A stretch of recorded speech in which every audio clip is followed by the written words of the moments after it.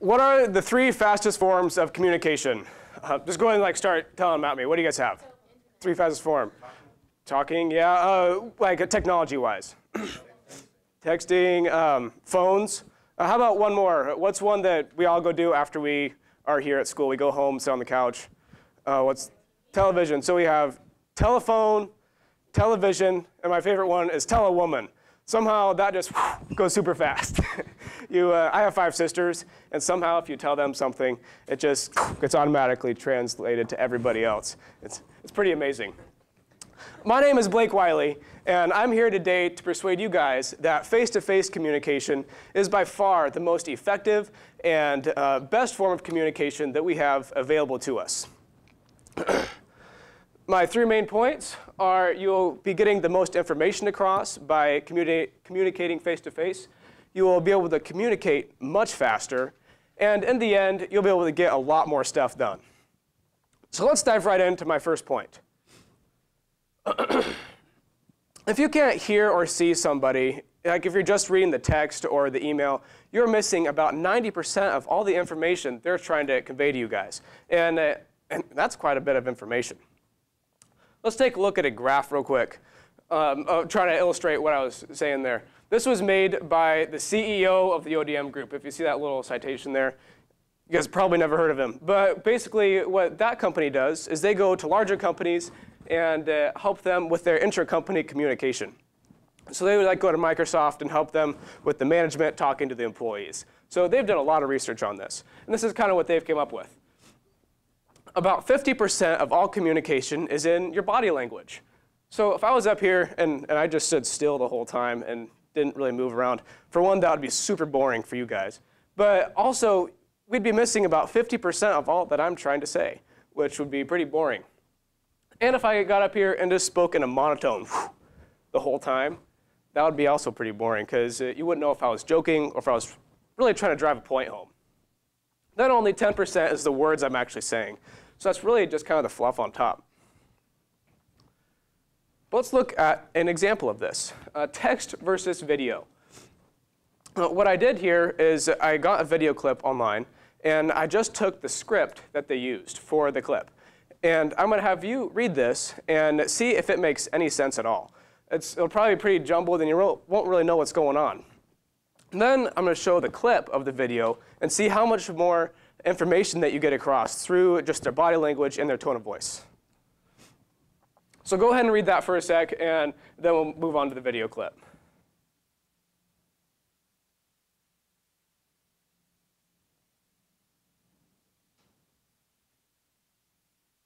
OK, did that make any sense really at all? What do you guys think?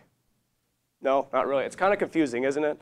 You don't know what's going on. Like, what is a gainer? I don't even know what that is. Maybe if you know what parkour is, you kind of get an idea of what they're doing. But still, it's really very unclear.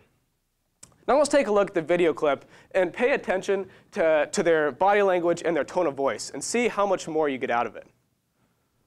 OK, we all go together, or we go one at a time. Here it is, here it is. Truck to refrigerators to dumpster, 360 spin on the couch, backflip gainer into the trash can. Parkour, parkour!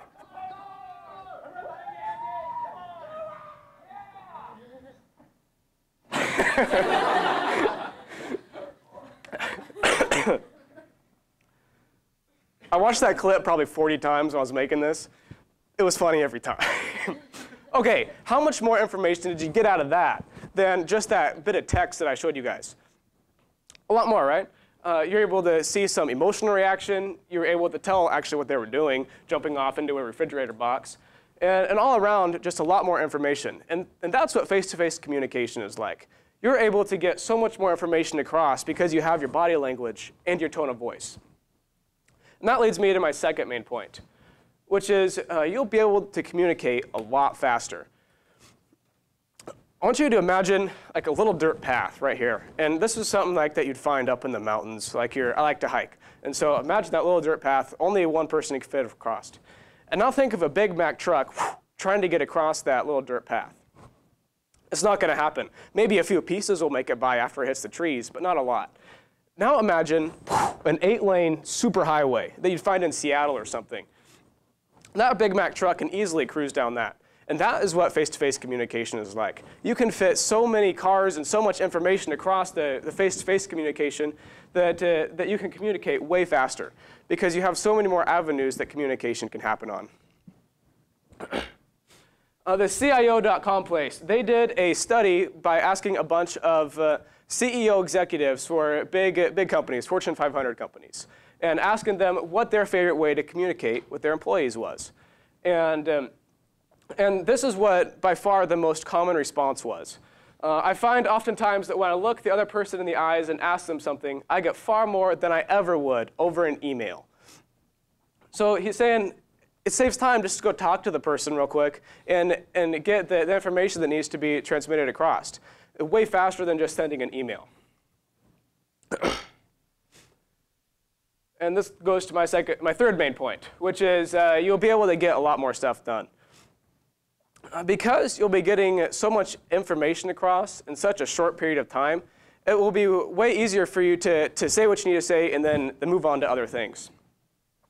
I'm president of the Applied Physics and Engineering Club here at the college. And a while back, we were working on a project, our fundraiser, actually. And we had sent emails back and forth all week long. And we really weren't getting anywhere.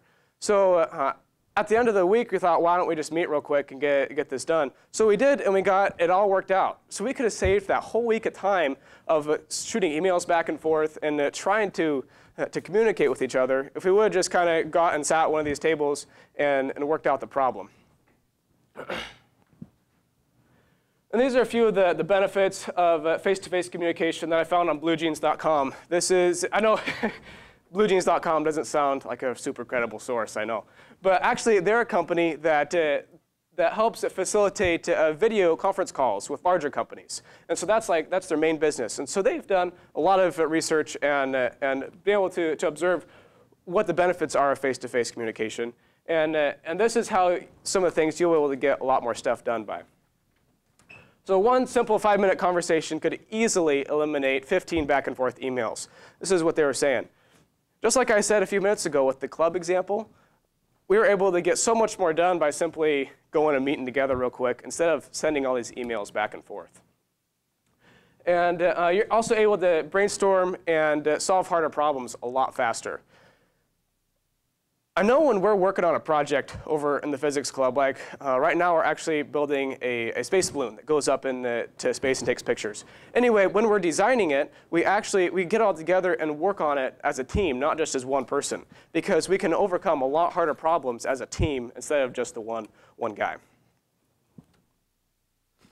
So to recap, my 3 main points. Number 1, you will be getting much more information across. Number 2, you'll be able to communicate a lot faster.